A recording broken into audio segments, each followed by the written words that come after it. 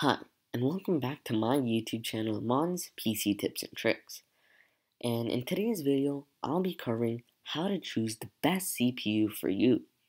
And the first thing I want to talk about and recap in case you haven't seen the last video is the budgeting and the various factors that you should be looking at when buying your CPU. Now, the first thing I want to bring up is how much you should really be spending on your CPU. Now, you want to spend around 20 to 25% of your total budget on this specific component.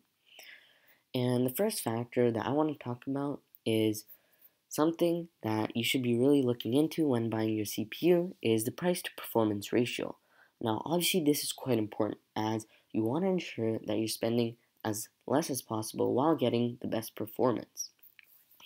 And obviously you can go about doing this by asking some PC experts on Reddit or by just searching up simply their specs and ensuring that you're getting a better price on the CPU that you are buying. Next, I also want to talk about the desired performance. Obviously, this is completely up to you and you choose how much you really want out of your CPU. For example, if you're going to be playing some of the higher end games like Warzone, Cyberpunk, some of the games that might require a stronger CPU, obviously you're going to be looking at the mid to high end budget for the CPUs. Whereas if you're only going to be playing games that don't require as much power, maybe like Valorant or League of Legends, you might want to get a mid to low end budget CPU. And similarly, you also want to look at how much workload you're going to be putting on the CPU. For example, if you're going to be streaming and gaming, or if you're going to be video editing, rendering, anything like that, you might want to get a mid to high end CPU, maybe with 6 or even 8 cores. And lastly, I just want to mention that it's completely up to you, but the CPU is quite an important part of the PC, and if you wanted, you can get warranty on the CPU, just so that your mind is at ease in case anything goes wrong when building the PC or while it's being delivered. You don't have to stress about having to buy a new one, as warranty will cover it. Now, the first CPU I want to talk about for a low-end budget is the Ryzen 3 3100. Now, this is actually the CPU that I have, and it's worked amazing. The specs for this CPU includes the following: 4 cores and 8 threads. It has a 3.6 GHz base clock and a 3.9 GHz max boost clock, and it only uses about 65 watts of power. Now, this CPU is amazing for gaming. I've used it for almost all my work. I've used it to play various different games. I've played Warzone, I've played Cyberpunk, I've been playing a lot of Valorant, and the CPU that I'm currently using, I love it. It's so amazing. Can get any gaming done. If I can do light video editing, I can also try streaming. So overall, it's an all-around really well made CPU, and it only costs about $150 Canadian, which is why I love it so much. Now, for the mid-end budget, for the CPU I picked is the Ryzen 5 5600X.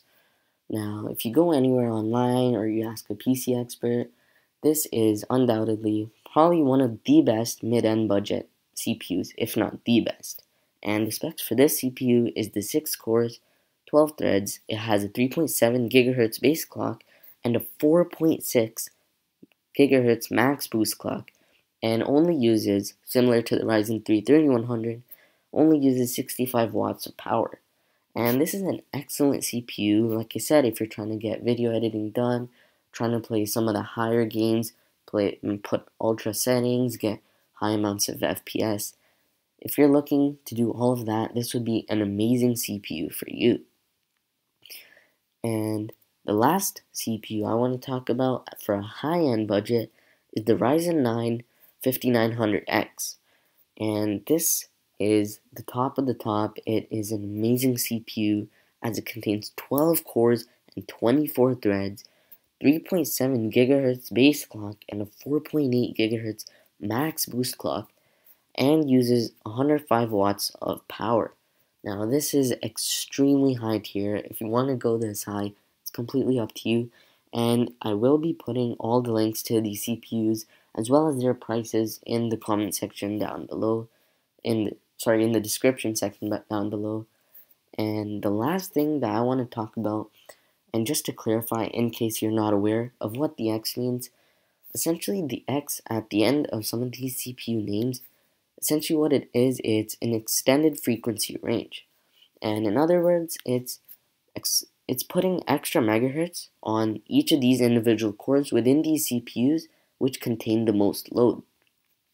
And to put it into simpler terms, any CPUs that you see that have an X at the end of, they essentially have a faster base and boost clock frequencies when put under certain conditions. And this can prove to be extremely beneficial when trying to do various different things using these CPUs. And I hope that this video helped clarify any questions or concerns you may have regarding you trying to buy a AMD Ryzen CPU. I hope you now have a better understanding of how these CPUs really work and what you might want to be looking at when buying a mid-end, low-end, or high-end CPU. Anyways, that's all for today. I hope you guys enjoyed watching. Don't forget to subscribe and leave a like below. Thanks.